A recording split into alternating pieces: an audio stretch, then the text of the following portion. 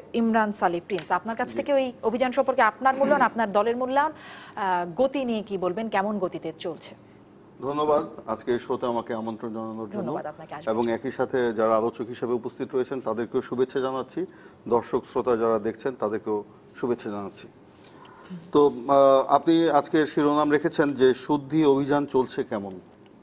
আসলে এই শুদ্ধি অভিযান বা সরকারি দলের নেতারা বলছেন দুর্নীতির বিরুদ্ধে অভিযান, কেউ কেউ বলছেন ক্যাসিনোর বিরুদ্ধে অভিযান, যাই বলেন না কেন এই অভিযানটি শুরু হয়েছে গত 18 সেপ্টেম্বর থেকে এবং সেই সময় আমরা বলতে শুনেছি সরকারি দলের পক্ষ থেকে বা মন্ত্রী মিনিস্টাররা বললেন যে এবার আর রেহাই নাই, আমরা এর বিরুদ্ধে একটা ব্যবস্থা নিব।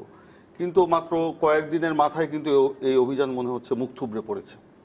এই অভিযানকে কিন্তু আমরা মানে সমান গতিতে এগোতে দেখি নেই। এখন কেন এটা মুখ থুবড়ে পড়লো সেটা একটা বড় প্রশ্ন। এবং এই প্রথমেই আমরা দেখলাম যে ক্যাসিনো বিরুদ্ধে অভিযান।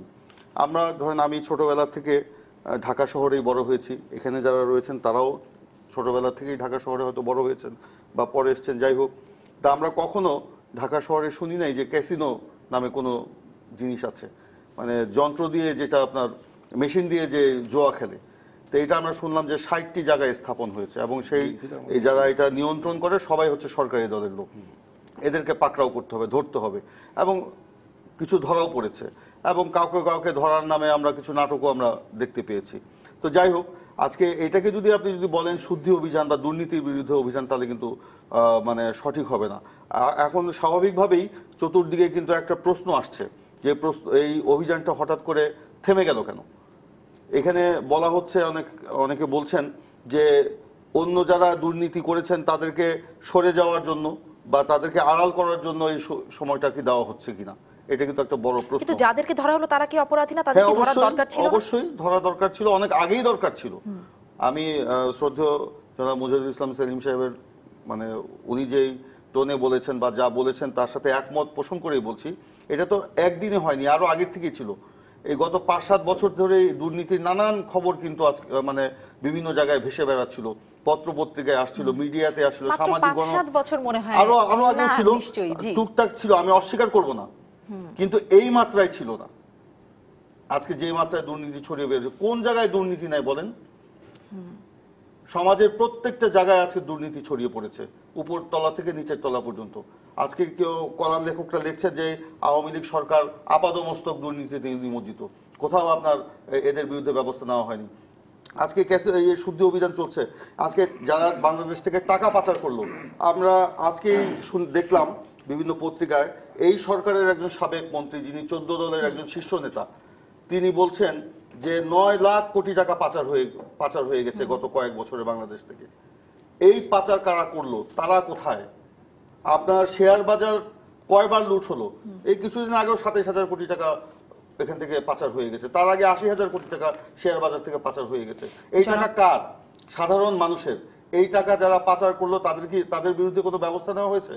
এই যে আপনার ব্যাংক লুট হয়ে গেল, আপনার বিদ্যুৎ, সড়ক, টেলিযোগাযোগ, তথ্য প্রযুক্তি, বিভিন্ন মেগা প্রকল্পের নামে যা হচ্ছে, এইগুলির সাথে যারা জড়িত নিশ্চয়ই আপনারা এই ব্যবস্থা নেওয়া হচ্ছে কতটা সেই প্রশ্ন তুলতে পারেন, কিন্তু আপনাদের সময় আপনারাও কতটা ব্যবস্থা নিয়েছিলেন সেটাও নিশ্চয়ই আপনার কাছে এই প্রশ্নটা আমরা করব। কোথায় যাবেন আপনার মনে হয় কিনা যেটি সেই গোড়ায় পর্যন্ত পৌঁছাতে পারবে। এবং সেই সাথে আরেকটা প্রশ্ন আপনাকে করছিলাম শুরুতে, সেটাও একটু একসাথে যোগ করে দিই, যে আপনি যে সমালোচনা করছেন সেখানে একটা নৈতিক অবস্থান আছে কিনা সমালোচনার, কারণ আপনাদের সময় আপনারা কতটুকু ব্যবস্থা নিতে পেরেছিলেন, কতটা শক্ত হতে পেরেছিলেন? দেখুন, অনেকগুলো প্রশ্ন করেছেন, উত্তরটাও দিতে চাই ছোট ছোট করে। যদি আসলে ছোট করে বললে পুরোটা উত্তর দেওয়া যায় না, এটা সমস্যা।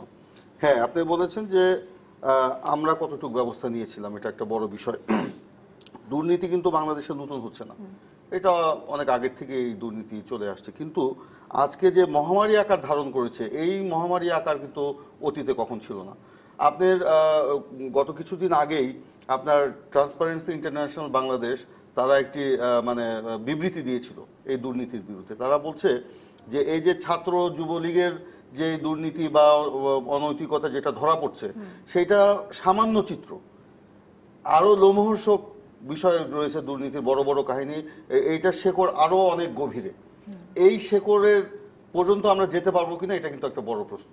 আপনি বলেছেন বিএনপি কি ব্যবস্থা নিয়েছিল, আপনারা জানেন যে বাংলাদেশ, আমি বলছি বাংলা 1996 সালে আওয়ামী লীগ যখন ক্ষমতায় আসে, সেই ক্ষমতার মেয়াদে আওয়ামী লীগের সময় দুইবার বাংলাদেশ আপনার দুর্নীতিতে চ্যাম্পিয়ন হয়।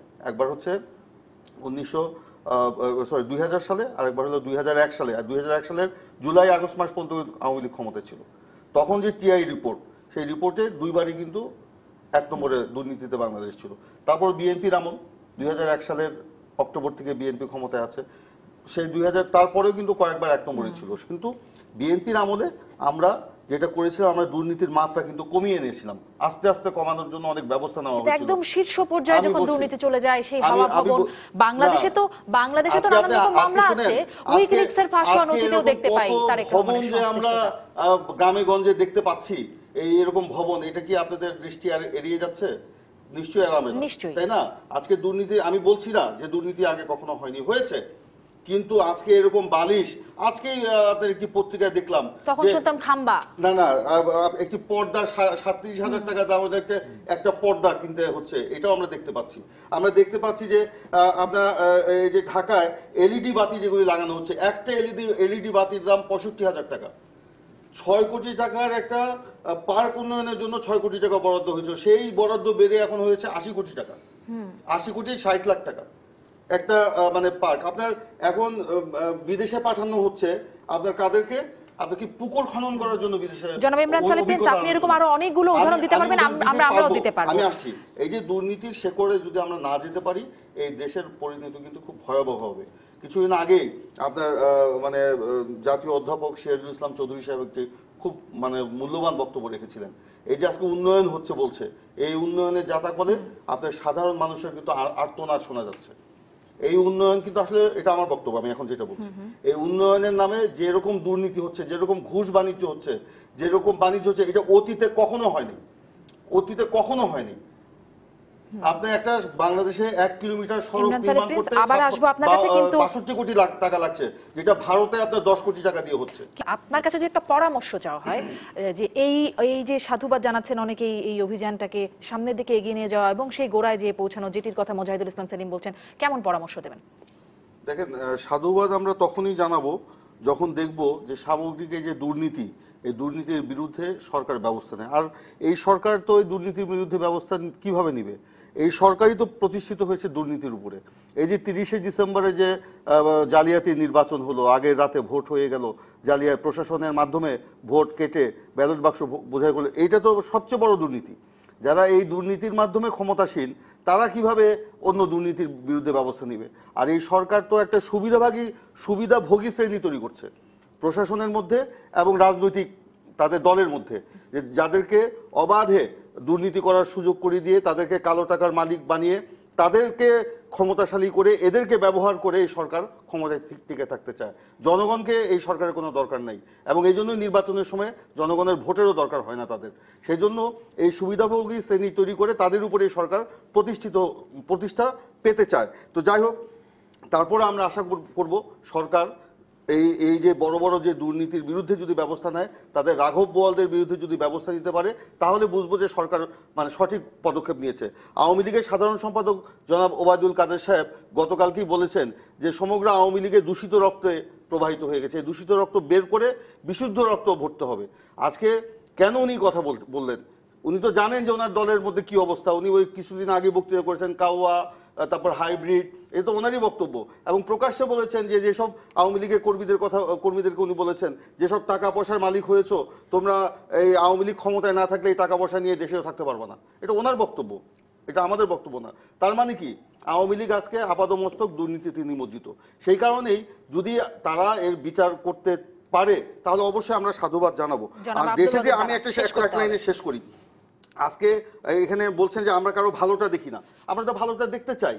এই সরকারের এই একটা ভালো উদ্যোগ নেই, সবাই আমরা সমর্থন করব, কিন্তু কিছু উদ্যোগ নিয়ে আপনার লোক দেখানো কিছু ব্যবস্থা নিয়ে বাকিদের অন্যরা বড় বড় রাঘব বোয়াল, তাদেরকে আপনি আড়াল করবেন, এটা তো হতে পারে না।